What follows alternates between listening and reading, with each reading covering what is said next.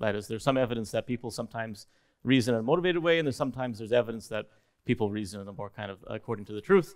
And that's what the point of this talk is, okay? To basically say which one explains more variance, which is more common, in what context and why, okay? So people make errors when they reason, and this fake news problem that happened or became an issue during the American presidential election in 2016, which is when I started my postdoc, is a good example of that. So this particular headline drove about 1 million engagements on Facebook, and it would take each of you probably about 30 seconds to detect that it's false. Either, I mean, using your brain, but you can also just Google it and find that there's lots of reasons to believe that it's, and it was in fact completely fabricated, okay? And so despite this, people still spread a lot of this false content on social media, and they could have stopped and thought about it, okay? But we don't know why exactly they made that error. Now, the title of the talk is some catchy kind of analogy that I came up with to try to explain this, mostly to lay people, but I'm going to try it out on you and see what you think. So the question is, why do people make errors, right? And there are two broad perspectives. Ellen had touched on these in addition to the other perspective, which is that people just don't know that much. I'm not going to talk about that part. I'm going to talk about the motivated versus accuracy versus not. So the good lawyer account is pretty simple. So lawyers have a conclusion, and they need to kind of form the evidence around that conclusion, right? And so under the good lawyer account, what that basically means is that people reason like lawyers. We try to form the evidence around a conclusion, and errors emerge because we're too good at it, right? We're basically deluding ourselves. We're convincing ourselves that the things that we want to be true are true, using our reasoning, okay? But the other account is that we kind of reason like philosophers, right? That we care about the truth, but we're not very good at figuring it out, right? We make mistakes along the way. We don't think that much about, we don't think about the right sort of things. We kind of take shortcuts and heuristics, and so we're bad philosophers. I am aware, by the way, that Lionel Hutz is not a good lawyer, but it depends on who you ask, I guess. So that's the two perspectives. I'm going to give another example of this using quotations, which is something I like to do.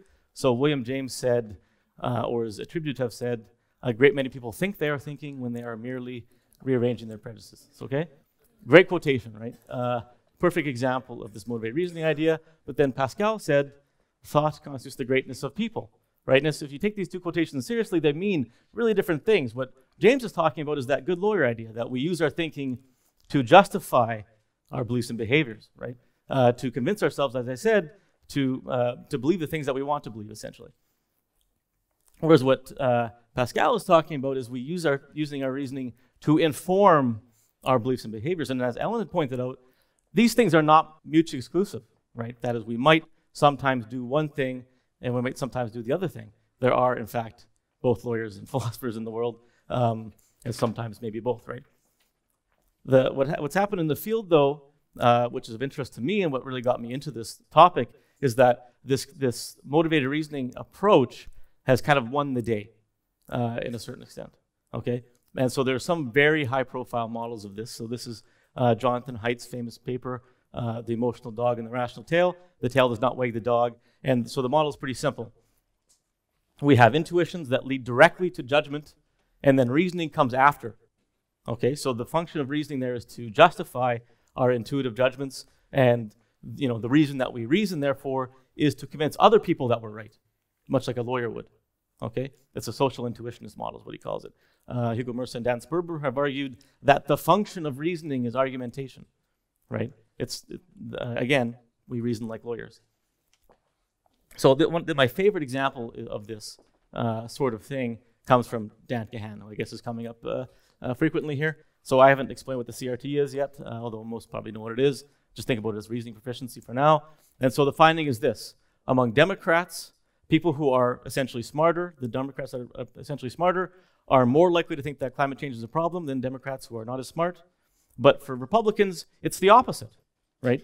Republicans who are better at reasoning are less likely to believe that climate change is a problem than those who are worse at it. And what this implies, of course, is that they're using their reasoning to simply justify what they want to believe, right? It's not getting them closer to the truth, it's just polarizing them. Reasoning is backfiring in this context. Being good at it is making you come to the wrong conclusions, okay? So that's in line with this idea. But there's lots of stuff, lots of areas in our lives where reasoning informs, okay? And so I'm just going to give some examples from my own work, and then I'll talk about fake news, okay? So here's the basic logic. If it's the case that our reasoning informs our beliefs and behaviors, then you'd expect people to reason more and who reason better to have different beliefs than those who do not, right? Who are more intuitive, right? Who don't think that much.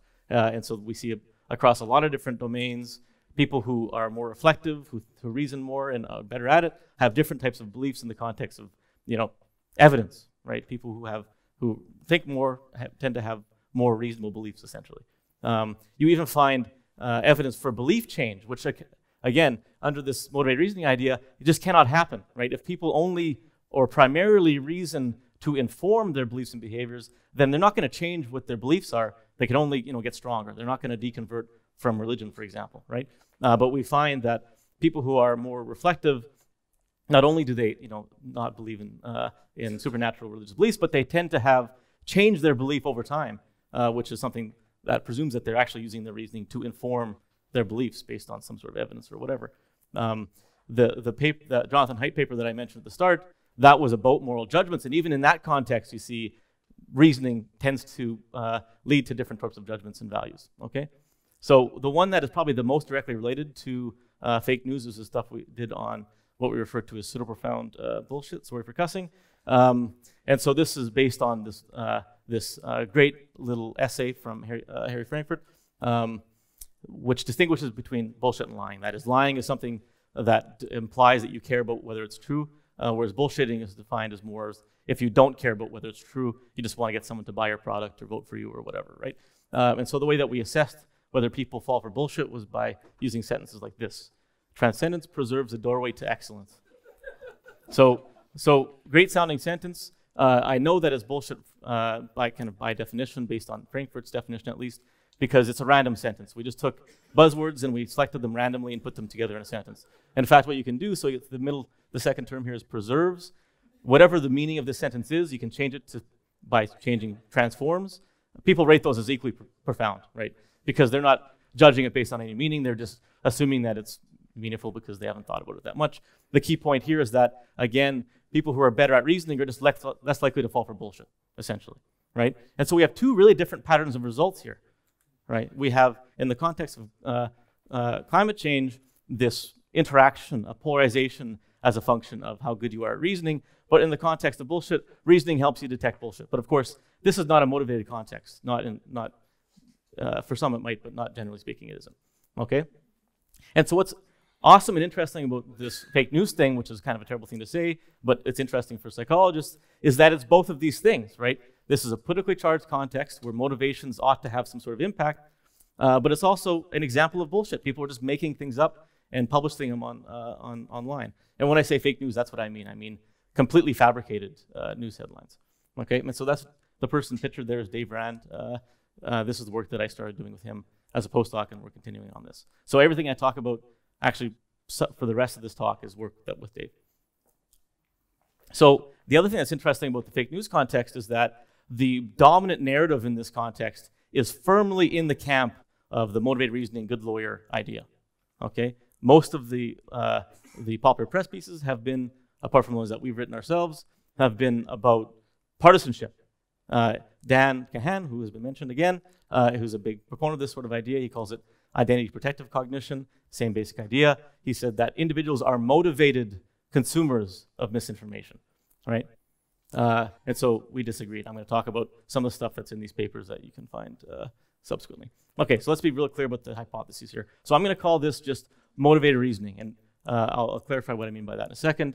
But the basic idea is that people have, in the context of fake news, motivations to believe the things that are consistent with their ideology, right? You see a headline that says the Pope endorsed Donald Trump, you're a Republican, maybe you have Catholic inclinations, that's a good thing for you. You want that to be true, and you use your reasoning to facilitate your, belief in that thing. You convince yourself that it's true, essentially. And when I say motivated reasoning, I mean reasoning, okay? Explicit deliberation about the content. And so what Dan Kahan calls it is motivated system 2 reasoning, system 2 meaning analytic thinking, okay? So the term is used a lot to refer to group differences. I'm talking specifically about explicit reasoning to justify the things that we want to believe, okay? The other account, I'm just going to call classical reasoning because it's, what Aristotle probably would have thought if you asked him, okay? That is, reasoning helps determine what's true and false in the world to some extent. And what this means is that people who are, that analytic thinking helps basically people distinguish between true and false news content, okay? Fake and real news, using the terms, okay? And so they make very different predictions. So this work is all modeled off that initial global warming correlation study, essentially. We want to see if we find the same effect in the context of fake news that you see in the context of global warming, okay? And so we're making predictions based on how good are people at reasoning, and will that predict what they believe in the context of true and false news content, okay? So the motivated reasoning account says people who are better at reasoning will be more likely to believe stories that are consistent with their ideologies and less likely to believe stories that are inconsistent with their ideologies. In both cases for the same reason, because they use their reasoning to convince themselves that the things that they want to be true are true. They want these to be true, and so there'll be a positive correlation. They don't want those to be true, negative correlation, okay? And the predictions are the same regardless of whether the headlines are true or false, right? It's about whether they're politically consistent or inconsistent. It's not about whether they're true or false, okay? Whereas the classical reasoning account says it'll be negative for the fake stories. In fact, people who are better at reasoning will be better able to discern between what's true and false. It's not just being skeptical about everything. It's about being accurate, about identifying features of the content that trigger, that indicate that they might be wrong for a variety of reasons. But this account doesn't distinguish whether they're politically consistent or inconsistent, right? It's about whether they're true or false. And so you can see the contrast here, right? The motivated reasoning account focuses on whether it's consistent with your ideology or not. The classical reasoning account focuses on whether it's true or false, okay? So we have way more than 4 studies on this, dozens now, and we always get the same effects. So I'm showing you 4 of the original ones, okay? And every one of these studies, and then all the other things that I'm going to refer to in the context of fake news, they all have the same sort of design. We take actual content, from, in this case, the American political context, and present those things to people. So they're not fake stories. They're actual fake news stories that were fact-checked to be fake based on Snopes and factcheck.org and so on, okay? And the way that we deal with the messiness of reality is we have these large pre-tests, and then we select headlines that are matched so that the pro-democratic headlines are, on average, as pro-democratic as the pro-Republican headlines are pro-Republican, okay? So they're matched to be equally partisan. Okay, so here's some examples. Russian mansions Obama sees were meant to be illegal gifts to Sasha and Malia. Obviously, that's a pro-Republican headline. I don't know why they would want to live in Russia, but whatever. The middle one is a politically neutral one. The Corona owner is giving people a bunch of money. And then, obviously, Trump being removed from office, that's pro-democratic. So, yes? Just a quick question on your real versus fake. Are the real and fake as equally Republican-leaning and as democratically-leaning? In some cases, yes. Not all cases. Among fake, they're always matched. Sometimes we match across both fake and real. It doesn't matter really much for their conclusions, but yeah. And then we just we've asked a bunch of how to judge people, for them to judge the accuracy of the headlines in lots of different ways, and it never matters for the results. So these are just 2 examples. We asked about accuracy and bias, which is a no-no in one question. We asked about accuracy and bias separately. It doesn't matter at all. So whatever. One thing you'll note about headlines here is that they're kind of stupid, right? Like the claims are very surprising, and that's a feature of the phenomenon. I have not selectively put surprising things on here. If you are making things up and you're trying to get ad revenue out of Facebook, the first thing you need to do is get people's attention, okay? And so the way to do that is you say something surprising. You don't make up a headline saying, Donald Trump ate eggs for breakfast or something. It wouldn't fly, right? So you have to make some stuff up that's interesting. When I say discernment, I mean maybe Trump eating eggs in the morning would be surprising. I don't know. So when I say discernment, I mean overall accuracy, right? Best case scenario, people say that all the true stuff is true and all the false stuff is false, and they would have a discernment score of 1. but people vary all along the lines there. And politically congruent, incongruent is what you'd kind of expect it to be. That is, if the way we kind of recode the data so that a pro-democratic headline is marked as politically congruent if the person's a Democrat, but incongruent if they're Republican, and then vice versa, right?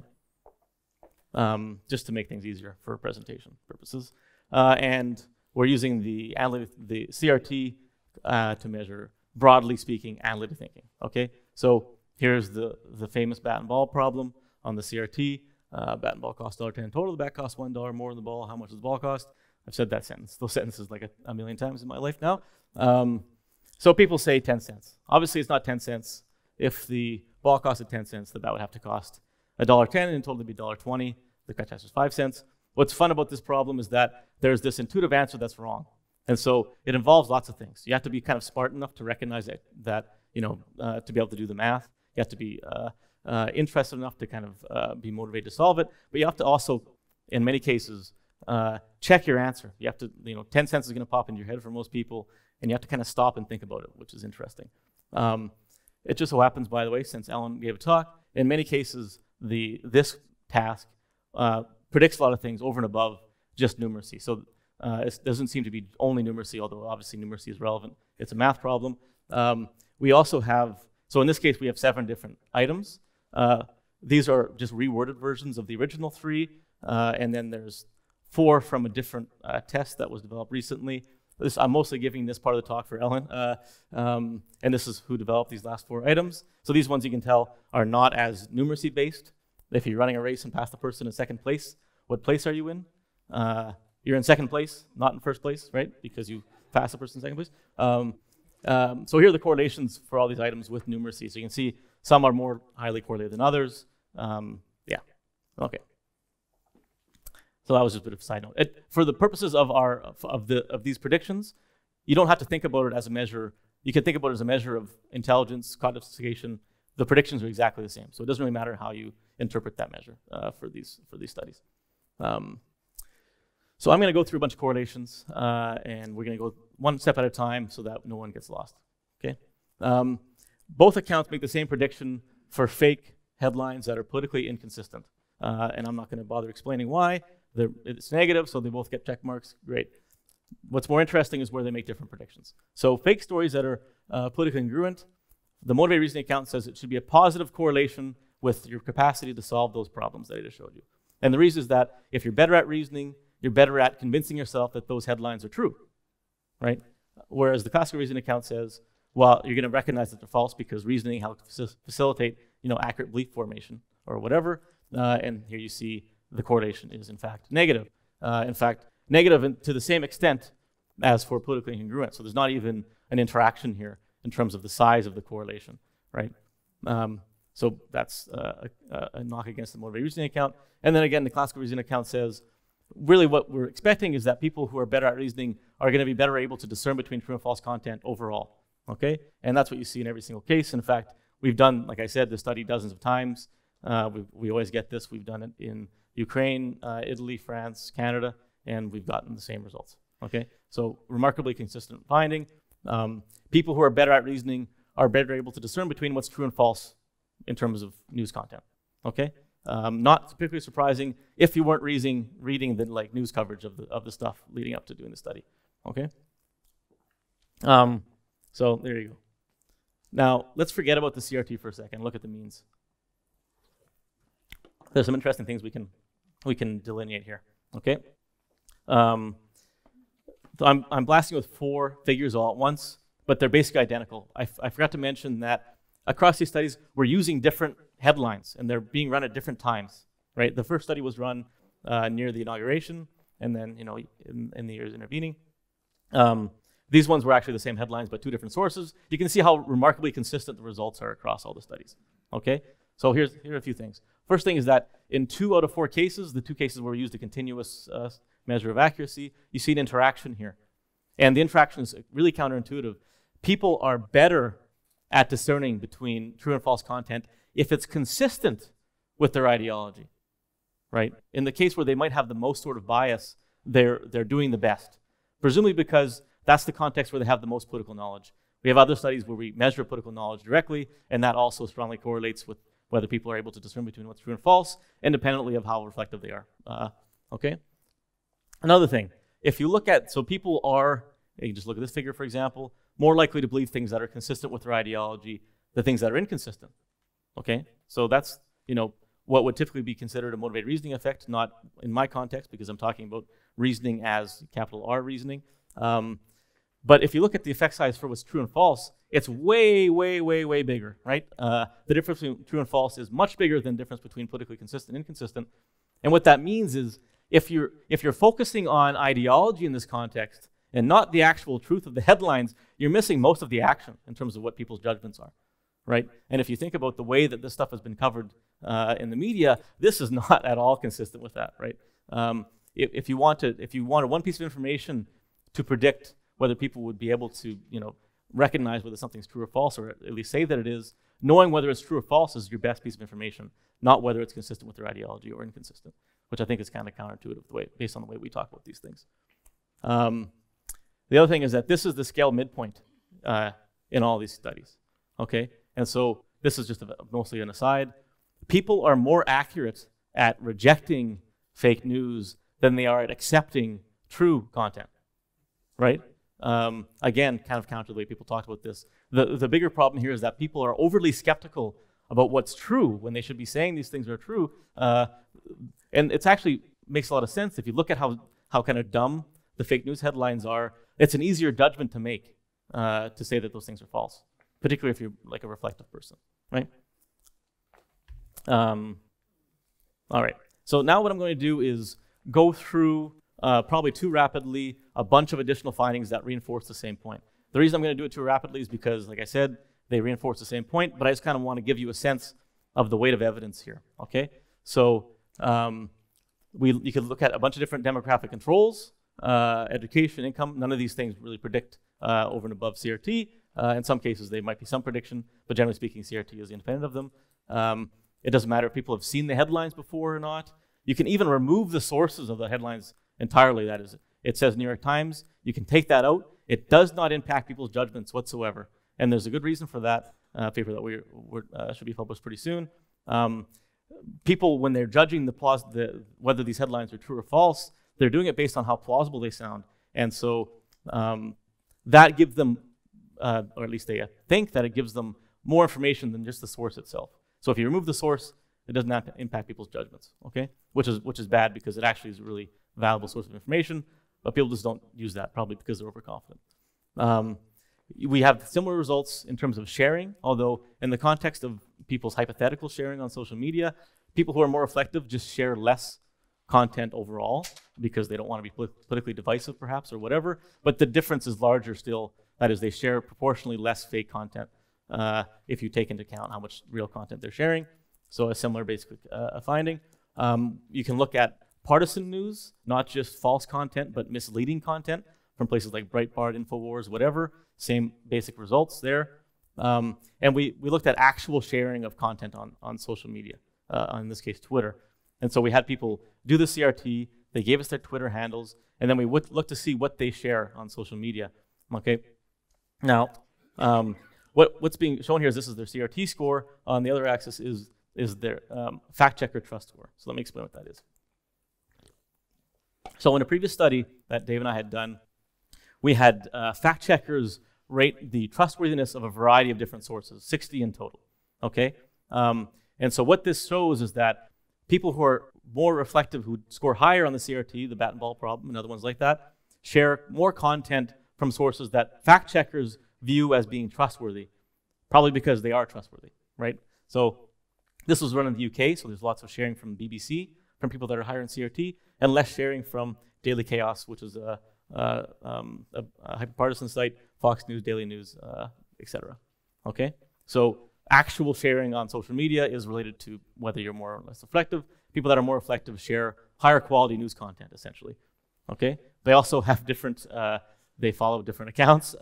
So these are intuitive people. These are reflective people. I think you can kind of see the general pattern of what's going on there. No offense to Justin Bieber, I guess, and Shakira, but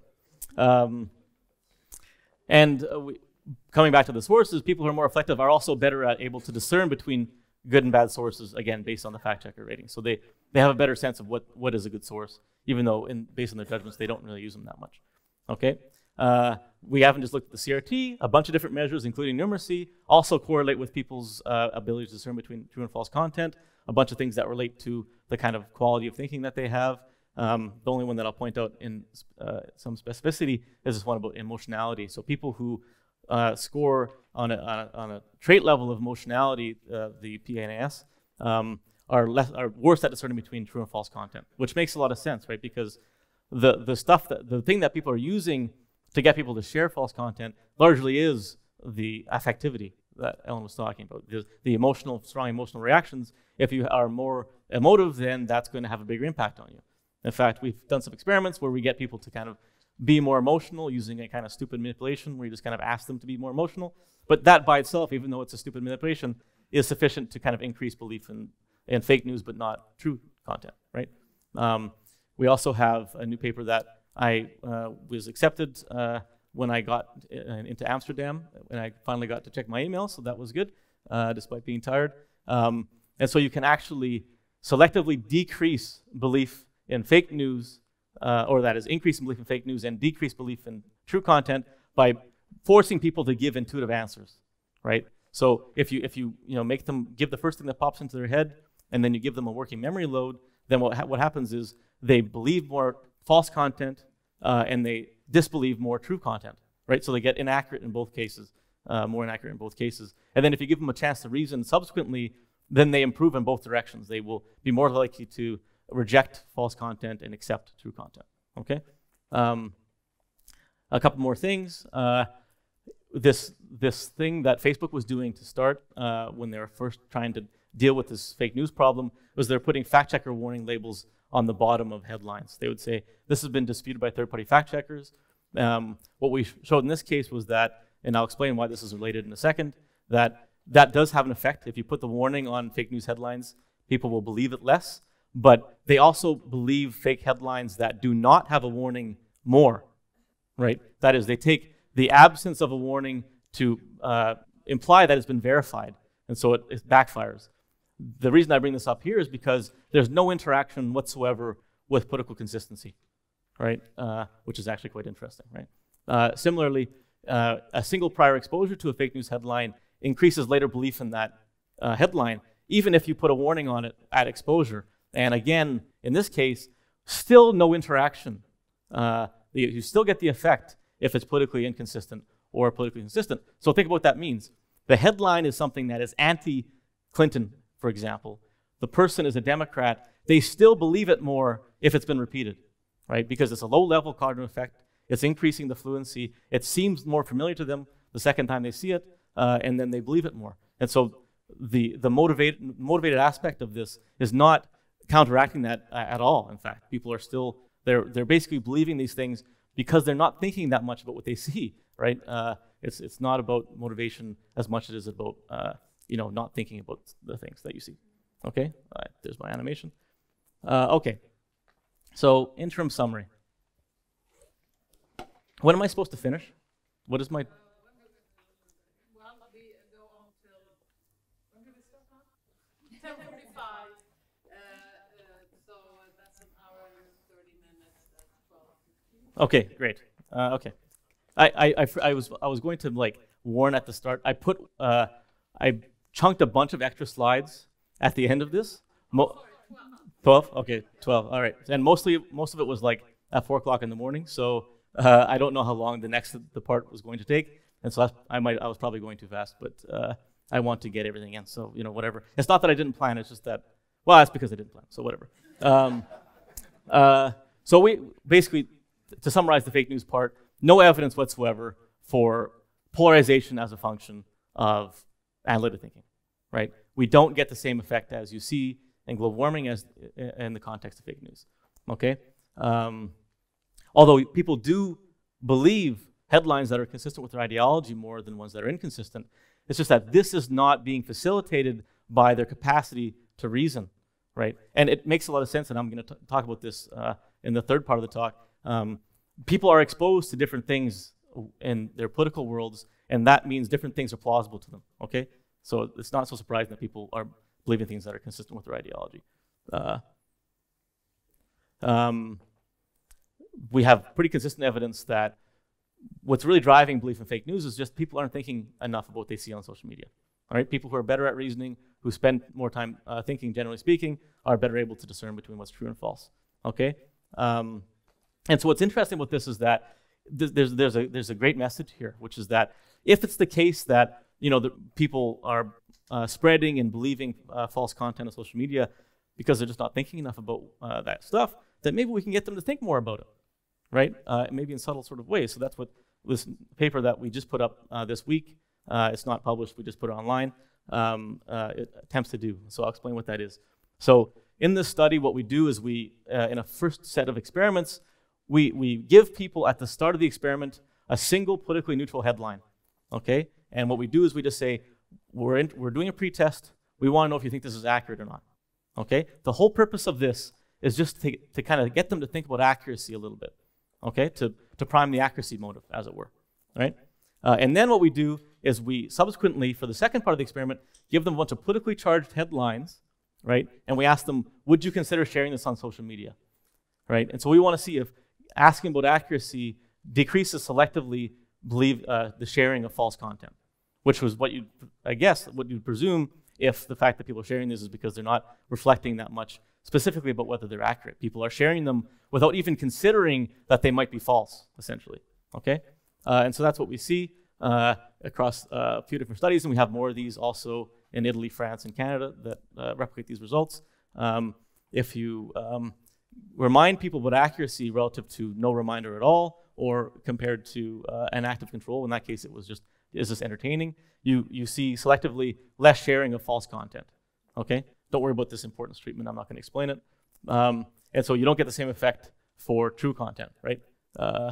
It's only selectively decreasing sharing of false content. So again, this implies that people are sharing this stuff because they're just not thinking that much specifically about whether it's accurate, which seems crazy, but here it is.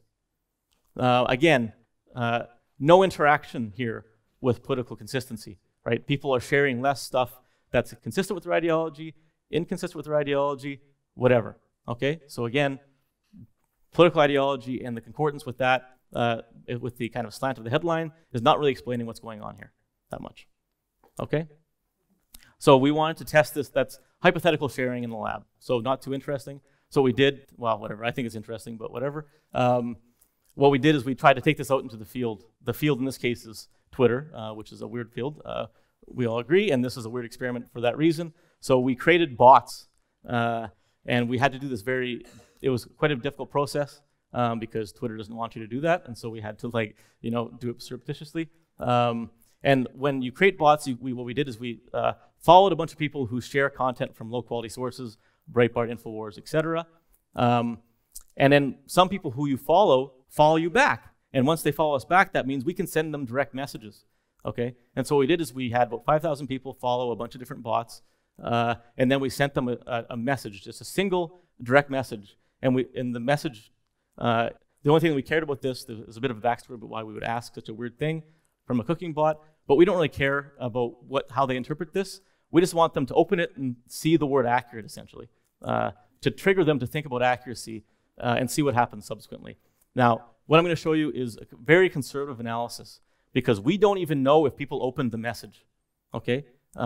It's hard to determine that, and there's reasons that you could open it without knowing, without us being able to tell. So this is just everybody who got sent a message is considered treated, and which is definitely not the case, okay? So we're underestimating our effect, and this is what you see. This is similar to what I showed before in terms of news quality content. If you got sent the message in the 24 hours that follow, you share more high-quality content, for example, New York Times, and less low-quality content, Breitbart, Daily Caller, etc. Breitbart is significant here because these are people that were selected specifically because they share content from Breitbart, and so that alone would be a key kind of test. They're sharing less of that content after the intervention, which again is a single direct message to their inbox. Okay. Do you want to ask a question now, or?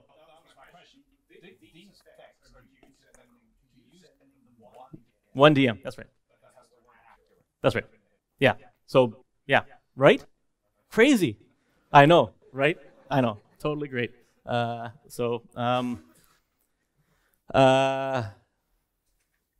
It was a great study. I'm still thinking about how great the study was, but I can't remember what I was talking about. Anyways, so there's a big contrast here, right? So we have this initial study about global warming where we have this interaction effect, and then in the context of fake news, even sharing, which and we know that it's not that much about accuracy because what I just told you, people still don't show that effect in the context of sharing. Okay, and so what is going on with that, right? Maybe it's that global warming is unique, right? This is a page. You can't read this. I don't know what the hell it means. It's from the Intergovernmental Panel on Climate Change. Global warming is a very complicated issue. People who have opinions about it, who aren't scientists, don't really know what the basic science is, right? Because they're not scientists. But fake news is not that, right? You don't need to be an expert on, current affairs to know that this doesn't make that much sense. Okay, so but we still don't know which of these is the unique case, right? Fake news is just a case study. Maybe this is one case where motivated reasoning doesn't pan out, but it's more typical like this. And I want to remind you that the whole point here is to figure out what is the most common source of errors, right? And so now we know that in the context of fake news, motivated reasoning is not a good explanation for what's going on, but we want to say now, maybe this is unique. And so one other thing I want to point out about this that I've argued with Dan a little bit about is the way that you evidence this effect. So what's often done is that you evidence this effect with an interaction, but that's not the right way to do it. Because if you only had Republicans in a study, then what you'd expect is a negative correlation. If you only have Democrats, you expect a positive correlation. So the fact that you get interaction is just because we happen to have samples that have both Democrats and Republicans in them. What you actually should be predicting is a positive effect for congenial things and a negative effect for non-congenial things, which in this case comes out as both a safe effect in opposite directions, essentially. Okay, so let's be clear about this. To evidence motivated reasoning, that is CRT, increasing polarization, you need significant effects in opposite directions. Okay, a null in one case does not tell you that motivated reasoning is happening. It tells you that there's something else. Maybe it doesn't predict for this group because they don't care about the issue. There's lots of different reasons, a million different ways you can explain a null. Okay, so what I'm going to do is go through. This is all new stuff. A bunch of different issues. And I'm not going to explain what the issues are or even what the items are because I'm just going to blast you with a bunch of different things to show you how infrequently you get the motivated reasoning effect. Okay, and so here we have 17 different scientific issues. We selected specifically issues that would be politically polarizing. Okay, so they're not representative of all science beliefs. It's not stuff like we're not asking about about atoms. We're asking about polarized scientific issues. Okay, all of which could each be considered a test of a potential motivated reasoning effect. Okay, and so here I'm going to show correlations with CRT as a function of whether people are Democrats or Republicans. And it's not just CRT, it's actually science, basic science knowledge, a bunch of different things go into this measure. Okay, so you can't read these numbers, but it doesn't matter because I'm going to put some colors on the screen so that you can interpret them. So everything in purple is an example of just a straight directional effect, right? People who are more sophisticated believe the more pro-scientific thing, right? And so there are some cases where there's no effects, here, but in many cases there are significant effects. In some cases for both Democrats and Republicans in the same direction, right? So definitely not motivated reasoning in those cases. In some cases, just a lack of predictability for one group versus the other group. Here are the three cases where you get the significant effect in opposite directions, the Pac-Man effect, right? One is global warming, which replicates what Dan had done, although we didn't get that in the first study. And the other one is evolution belief and Big Bang belief, which we don't, again, get consistently in the first study. Okay? So that's it. That's the thing. Very, very little evidence of the Pac-Man effect, except for 3 issues in 1 sample. Okay? But more evidence for a consistent positive effect. Now I'm going to do it. But you might be thinking, maybe those science issues weren't that polarizing, so I'm going to do it again. In this case, science issues and also political opinions. Why we would predict that to be in opposite directions, I'm not going to go into. I'm just trying to blast you with lots of different things so that you'll believe me when I tell you things. Okay? So here we're going to look at both science beliefs and political opinions. Okay? And the formatting of the thing is, because I just took these as screenshots off the papers, because I did this last night at 4 o'clock, so whatever. So here, again, in all purple are the ones that are just directionally related. What this shows is that people that are more reflective are less likely, that is, Democrats who are more reflective, are less likely to hold the more conservative opinion. Every single one of these is coded that positive is more conservative, right, and negative is less conservative. Hardly any effects for Republicans at all in terms of that. So we find that, generally speaking, that Democrats tend to score higher on the CRT, but among Republicans, CRT does not predict their opinions, apart for this one question about freedom of speech. Okay?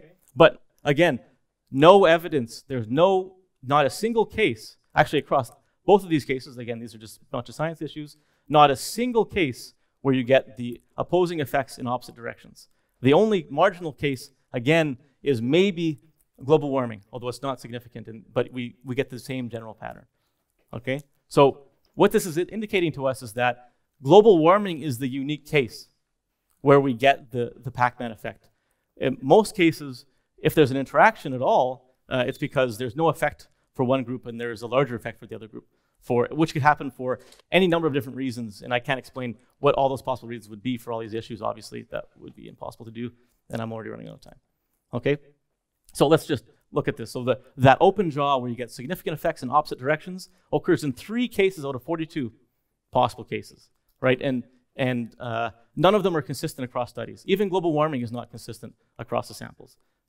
We generally get the broad pattern, but it's still not that consistent, which means we don't find that much evidence for this general effect. Even though that global warming finding that was published in 2012 has had a huge influence on the way that we think about these things, it seems to be an outlier. Okay, generally speaking, people who are more reflective have a more pro-scientific attitude, but it depends on what the issue is. There's probably a million different reasons why those things differ from issue to issue, which I'm not going to get into. Okay, generally speaking, CRT seems to be a stronger predictor for Democrats than Republicans, which is also something that's interesting, but I'm not going to talk about right now. Okay, so what we might be thinking is that, motivated reasoning seems to be the most pervasive thing.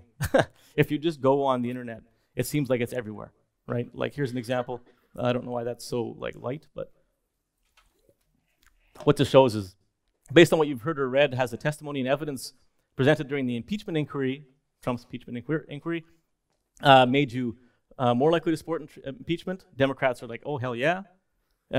Or, less likely, and Republicans, Republicans do not think that that's good evidence. Now, something I mentioned before very briefly, I want to mention again, is that this does not mean that motivated reasoning is occurring, right? This does not constitute evidence of motivated reasoning. When I say reasoning, again, I mean explicit reasoning per se, right? Here's some news coverage of Sondland's,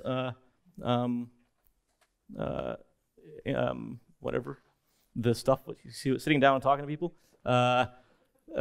So there's some coverage of that from New York Times, CNN, whatever.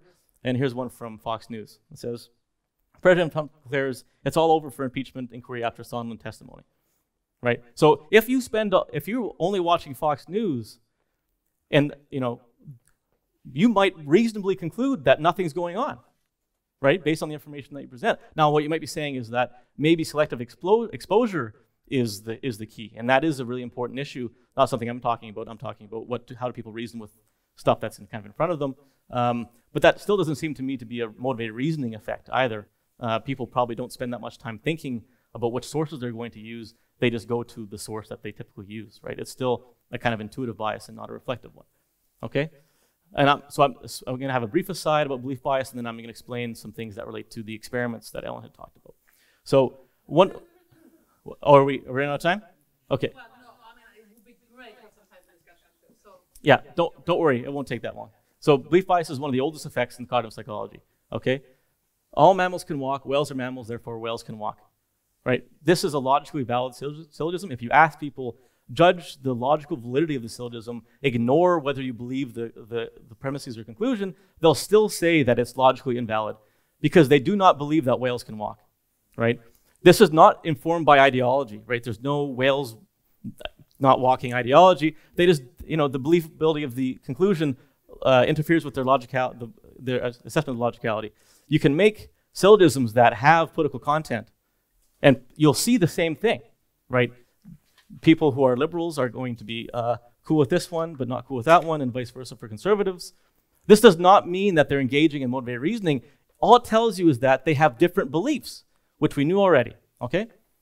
Now, what about the experimental evidence? Why am I talking about belief bias? Well, in many of these cases, prior beliefs confounds the experiment, okay? And so I'm going to just briefly go over what an example of one of the experiments is. So in this experiment that Dan did, we have to evaluate the validity of this open-mindedness test, and then you tell people either that skeptics or people who believe did well, or skeptics did well on the test, okay? And then you ask them, is it a valid test? So what you obviously find is that Republicans think that it's less valid if you say that believers are open-minded, whereas more valid if it's skeptics that are, and then vice versa for Democrats. And then the motivated reasoning effect is that this increases as a function of whether people are more reflective, right? And so that's what the pattern looks like for in this data. So this is the interaction for CRT. Ignore the control condition. You can see the interaction is larger for people that are more reflective, right? The crossover here is much larger than it is for here. So I'm going fast, but you can see what I mean, okay? That's basically what Ellen was talking about. Now, in this case, we aren't assigning people's motivation, right? It's actually a kind of a pseudo experiment in the sense that the critical factor of people's motivation is something that we're assuming based on their ideology. But people might have different beliefs about the plausibility of whether an individual who is a skeptic is open-minded. And that's going to validly determine how they assess that test, right? Inferring the quality of evidence conditional on prior beliefs does not entail political motivation, right? Here's an example. Precognition. We had evidence in this paper that precognition exists. People justifiably were very skeptical about this, right? Our prior beliefs is a way to inform how we assess evidence. That's how we form theories, right? And so we can't cut out the fact that people have prior beliefs. It could be perfectly reasonable to use those to inform how we judge information that we're given, right? So maybe what you're thinking is that maybe if you take prior beliefs into account, you still see an effect of political motivation. The answer is no for that, okay? So here's a new paper also that we recently put out. This is what you expect. This is the open jaw pattern. We're basically just replicating a previous study that Dan Kahan did. And so that's what you see. It doesn't replicate exactly. But the biggest effect here is climate skeptics or open-minded is viewed as being quite unlikely if you're high CRT, okay, among Democrats, obviously, all right? But what happens if you ask people about whether they think, so what we did is before this study was run, we asked people different types of things about whether who do you think is more open-minded, and one of those groups happened to be climate skeptics versus deniers. So they didn't know what was part of the study, but we asked about it beforehand, and so that's what you see. So if you model this based on people's prior beliefs instead of their ideology, you see the exact same pattern of results, right? And in fact, if you control for prior beliefs, the ideology effect disappears, but if you control for ideology, the prior belief effect does not disappear. Although these are pretty small differences, we did it again with 4 different types of measures. In this case, it's an IQ test, CRT, political knowledge, and scientific reasoning. In every case, you can see prior belief was a stronger predictor and basically dropped out the effect of identity once you take prior beliefs into account. Okay? So again, even in the experiments, very little evidence for motivated reasoning. It seems to be driven mostly by people's prior beliefs. It just so happens that people that are more reflective have different types of prior beliefs than people that are not. Democrats, Republicans also have different types of prior beliefs.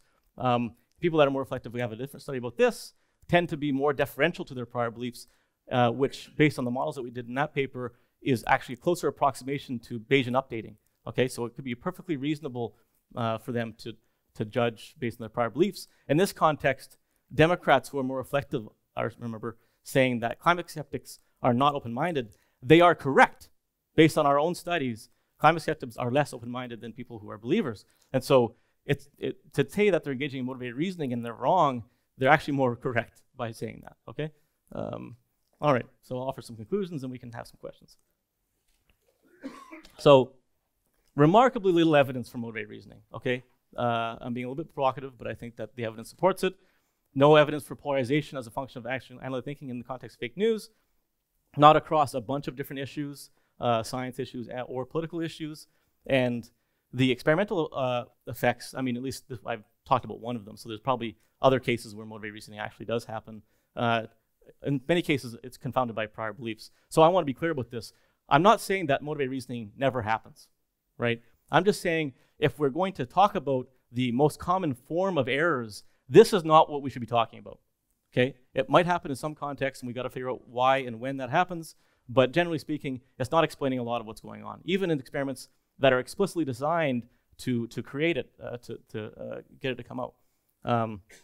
Generally speaking, people that are better at reasoning make more sound judgments. Context of news content, science beliefs, and they're more deferential to prior beliefs, which, given these two things, probably is a reasonable thing for them to be doing.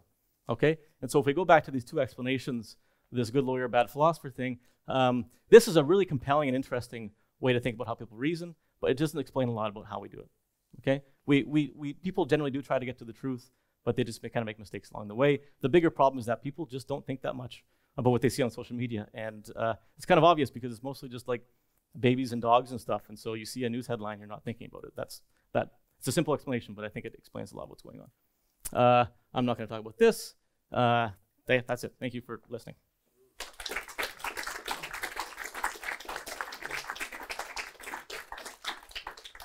I also started late, so I was like, that's not my fault. Yes, you did. Hello. Okay, turn this on somehow. If I say yes to you, you can't ask me about law though. Well, while I figure this out with my limited cognitive capacity, let's ask the first question. Ellen. So really interesting, first of all. Thank you. I'm wondering, so I've been interested. It is on? Oh, it is. Look at that. Thank you.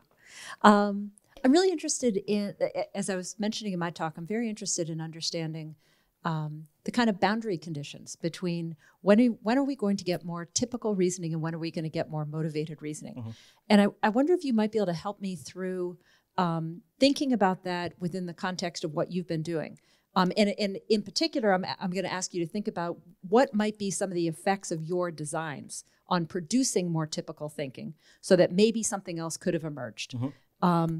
So, for example, in your fake news studies, you ask them. I believe you didn't talk about the specifics around it, but I think you asked them the question: is this accurate or not accurate? Yeah. So they're on guard. Yeah. They're explicitly asked to think about, is it accurate or not, which I'm not usually asked on Facebook, by the way. Yeah. So I'm wondering if that's one, and I think your later experiments suggest absolutely that's one of it. Put people on guard. Yeah. You used an accuracy prime later on Twitter, which was fascinating, by the way. So I think that just putting people on guard is one way of switching between the two. That's a boundary condition. Can I address that? Yeah, please. So yes. Definitely, if you ask about accuracy, that probably primes accuracy motives, which is why that experiment works. But we also don't get the motivated reasoning effect in the context of sharing decisions, right? If you just ask people, don't ask about accuracy at all, but just ask about whether they would consider sharing them, you get the exact same negative correlation basically there. Like that was in one. So there's no accuracy motive there. But there could be. If I'm asked whether or not I would share something, suddenly I'm thinking about, maybe I shouldn't. Yeah, maybe. I think there's still something there, maybe. It at least approximates people's general, like, what their motives are. So, but maybe being in a study primes accuracy motives too. Yeah, right? Possibly. So so that's another good. That's another maybe boundary kind of condition. Mm-hmm. And I just want to kind of hear your thoughts on these. Yeah. So another one would be. I'm curious, you use repeated measures experiments, and we know from other studies in decision-making that having repeated measures can increase deliberation, and it affects particularly the highly numerate. So I actually think that part of your design might be another boundary condition.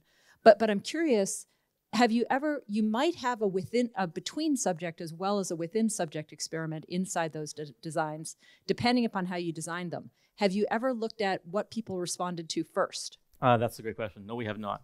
They're all randomized, the headlines, so we could look at the first headline for sure. I think that'd be really interesting because I think it might help us better understand these boundary conditions. We do, by the way, have the Twitter experiment or the Twitter study that correlated people's actual tweets with CRT. So that, but that was not. There's no we don't assess the motivated reasoning account for that. But yes, okay. Check first.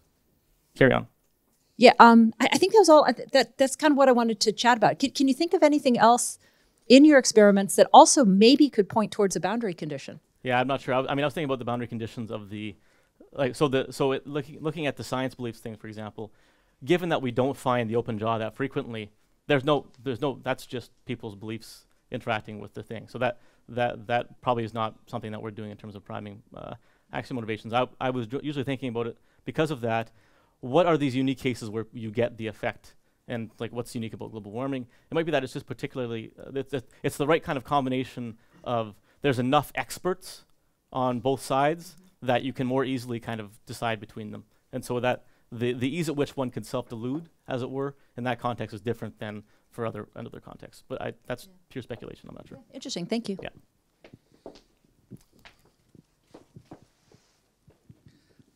Nothing about law. Okay. I'm asking a big picture kind of question. Even in your very interesting stuff. Really fascinating.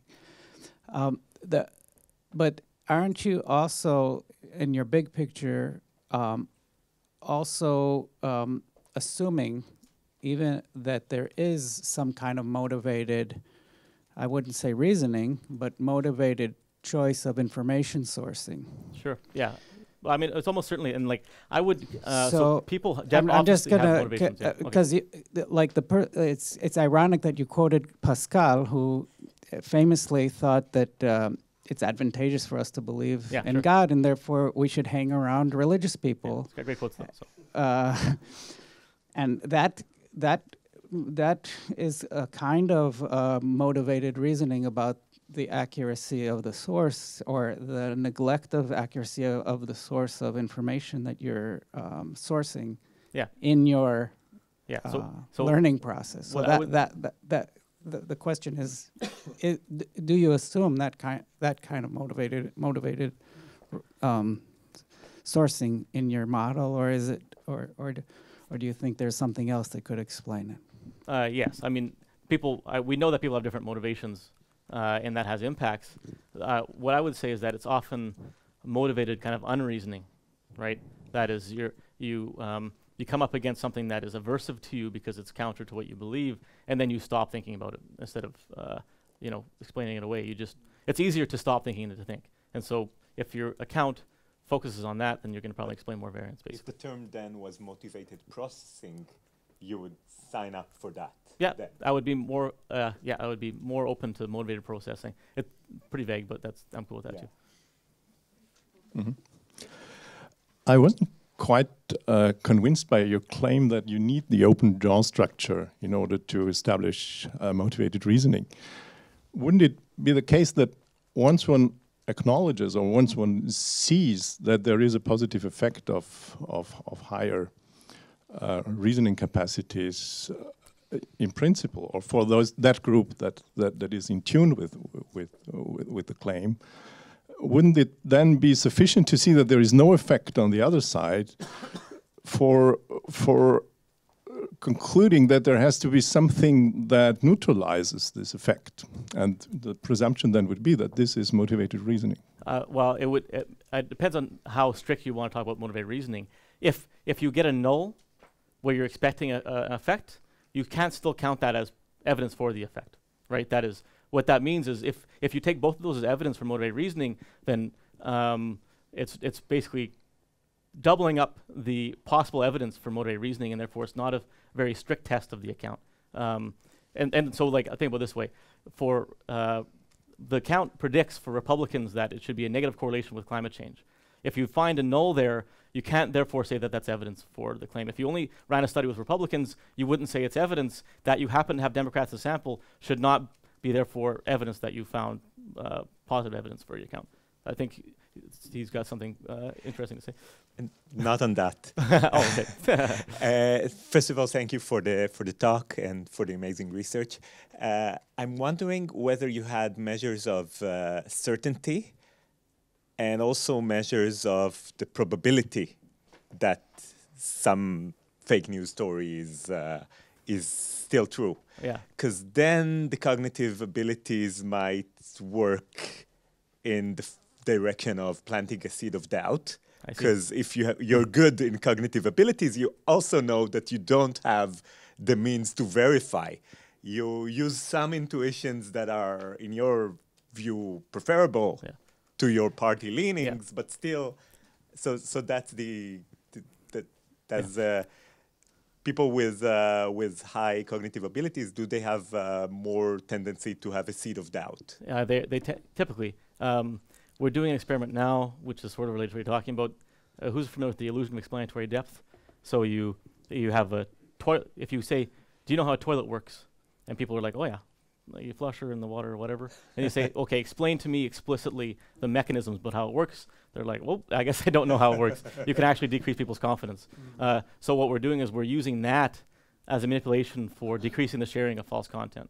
Right? We confront them on their overconfidence on policy issues, and then we get them to see if they'll share political content, which has nothing to do with the policy issues, and see if that decreases sharing. So we're what you're saying, but also experimental, basically. Okay, we have some guys in the back here. Yes, first Stephen and then Jakob. Okay. Thanks, Gordon. Great talk. Yeah, I want to focus on the last thing towards the end where you analyzed the skeptic open-mindedness kind of thing. Okay. And I was wondering if you could sort of connect us back to that whole series of studies about the skin cream, gun control, and then Washburn and Skitgas. I'm sure you know they had a series of 10 or 15 different places where they always found what was taken to be motivated reasoning, and I'm not sure that you've addressed all of that. So this one is actually the gun control experiment. So the prior belief here is about. So let's think about Ellen's. I wish I could have Ellen's slide up here. So when people are judging, she said it's a math problem, right?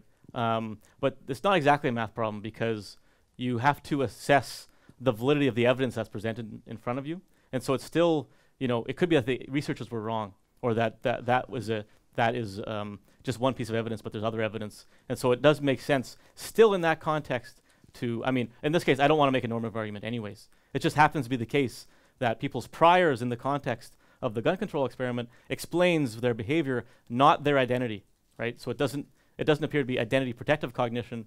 And so one thing that Dan has talked about to us about this is that maybe identity through priors is the way that it works. And so, fair enough, but it's still priors that's doing all the work. So is that address? And that's only, 2 out of all the experiments. So there's probably other things that we have to talk about. But.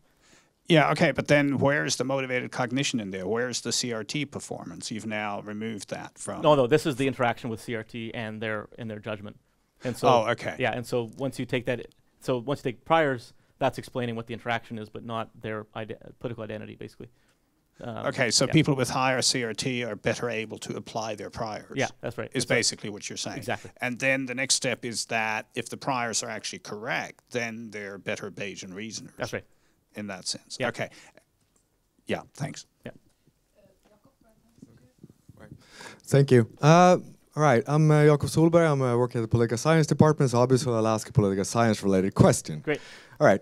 One of the major or more important variables is how you judge retrospectively the economy of the current economy of the nation or in the country. Mm-hmm. And normally you find, so that's on the y-axis. And on the x-axis you can put political, often it's political knowledge, but I could also see a CRT on that one. And then you put any kind of political predisposition like party ID, and you will find that you find a Pacman basically, depending on what party is in government. If it matches your party ID, goes up by knowledge and goes down if you're the opposing party ID. And then a couple of years go, and there's an election, and the current party in government is kicked out, and then suddenly the old party, and you see a reversed Pacman. Mm-hmm. immediately. So I just wanted to hear your thoughts about this. Is this sort of in line with the, or how do you think, based on your results on this entire research program, how do you think about this? Is it more like a global warming? There's one case of where you might have this, or is this something else going on? Great question. So it could be a case like global warming, although my explanation is that, so what we find is that people who are political moderates are the least reflective, okay? And so doesn't matter if people that are extreme are more reflective than people that are moderates. And so my expectation is that effect is not being driven by the people who are high CRT, it's being driven by people that are low CRT. That is, people that are more reflective know more about what the economy, that is, everyone has to guess for the question, right? Because they don't have access to how the economy is doing. They have their own kind of personal whatever situation. And so the high CRT guesses are more kind of based in something. And the only thing that they can base them in is their kind of experience in the world, their ideology. Whereas people that are low in CRT, they're kind of somewhat ideological, but not really. And they also don't give a shit about how the economy is doing that much or whatever. And then they just kind of guess, and it's not predictable. Does that make sense? Yeah, sure. Yeah. So that's my explanation for that. I don't know if it's true or not. Okay, thanks. We have Eric right in front of you. So you touched on selective exposure, and it was just making me think about this other thing that maybe cross-classified some of these cases, the need for closure, and how many of these questions had, how that's either cross-classifying the people's CRT scores, or at least for the global warming cases, it just seems like it doesn't, there's very little information you're going to give me that's going to make me reopen the question. Yeah. And I don't think that's because I'm particularly high on need for closure, but that I imagine that that's going to be the same for lots of these different people, at least on the cases that seem like the motivated reasoning ones. So I was wondering if you had a control for that, or any general thoughts on how need for closure is going to interact. So not in the science belief one, but we did use need for closure in some of the fake news studies. It didn't predict very well at all, and doesn't correlate that highly with CRT. But those are like really weird questions because you wouldn't have them. They weren't questions. They weren't related to it. It was just the scale or whatever. Okay, yeah. Yeah. So apart from that, I don't know. So maybe that's the thing that was you're picking up on for the difference in the Kahan cases, because those are ones where you do have previous information. You might have more of a closed question. Whereas, did Hillary, own elephants in a dungeon or whatever? Yeah. Sure. Yep. Thank you. A slightly different question. I'm interested in how research is used in society. And of course, very different research is more or less applicable, of course.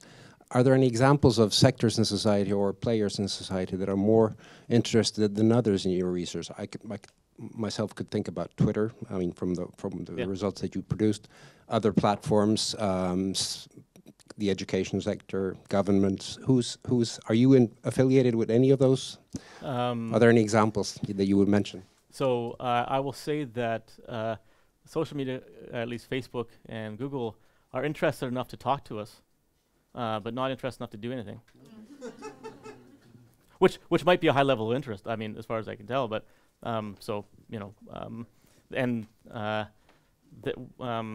there's people working in government that have and we're doing some collaborative sort of work, but nothing in terms of like rolling out actual interventions. We haven't broken that barrier yet, but I guess if we publish the paper, maybe we will be able to. That's the hope, but probably.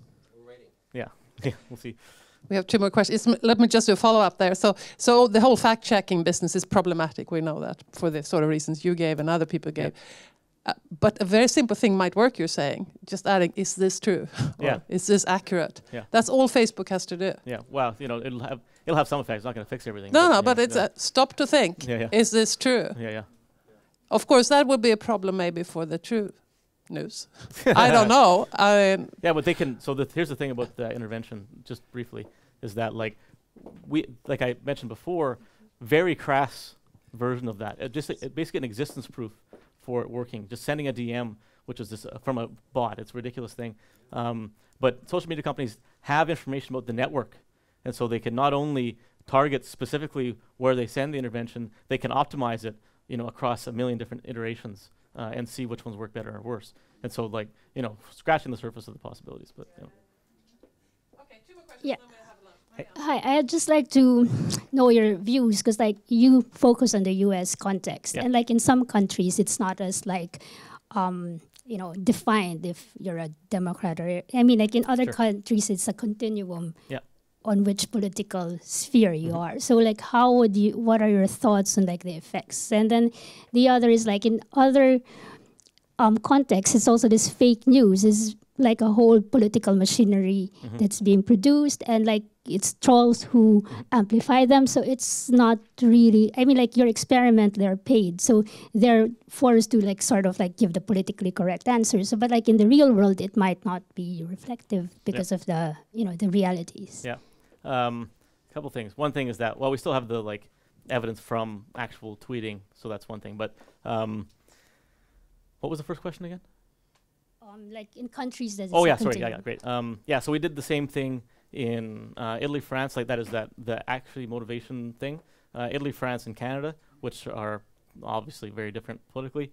The problem for doing these studies, and the reason why it helps in the States, and it's easier in the States, is that we can find more both pro-democratic and pro-republican headlines. When I did the study in Canada during the election, our recent federal election, I found one example of a false headline that was pro-liberal, or pro-liberal in the political sense, not the party sense. Everything else was pro-conservative, which makes it harder to assess these like motivated reasoning things. You can still assess the impact of the intervention and so on. So that's one thing that's worth keeping in mind. And the other thing was, so then the other thing is that to generalize to the broad set of fake news depends on what context you're working in. And so our fake news pertains to American fake news. And so people who are in more societies where propaganda is more spread, the type of fake news that people see is going to be different. And so we don't know how much this generalizes to that. And so that's just work that needs to be done, basically. Yeah. Yes, I was just curious. Do you have any thoughts on whether or not you could make fake news? I mean, you're talking about different types of fake news, but how could you create fake news that's more targeted towards people that are more reflective? Could you do that? And do you think people will do that? It would be more efficient if it was spread. I could show you the figure, but maybe it would be whatever. So we determined what would predict whether the CRT is a positive predictor of people's judgments in the truth of a headline or a negative predictor. And basically the answer is plausibility. So a headline that is obviously true is more highly correlated, judgments are more highly correlated with CRT for that, and which happens to be the case. Most true things are more obviously true than things that are false. Things that are ambiguous, that are people out of sample or it's harder for them to determine what's true or false, those are least correlated with CRT. And then things that are obviously not true are the most strongly not negatively correlated with CRT. Okay, and so if you have a fake news headline that is really deceptive and hard to figure out what's true or false, it's people who are high or low CRT are not going to be as predictive of whether that's and which is really interesting, right? Because it's not about difficulty; it's actually the opposite. You get a stronger correlation in the context where the headlines are not difficult to identify as being false, because the people that are believing them are not thinking about them at all, and so just a little bit of thinking is sufficient to basically have an effect. Yeah. Super interesting. Thank you so much. Thank you.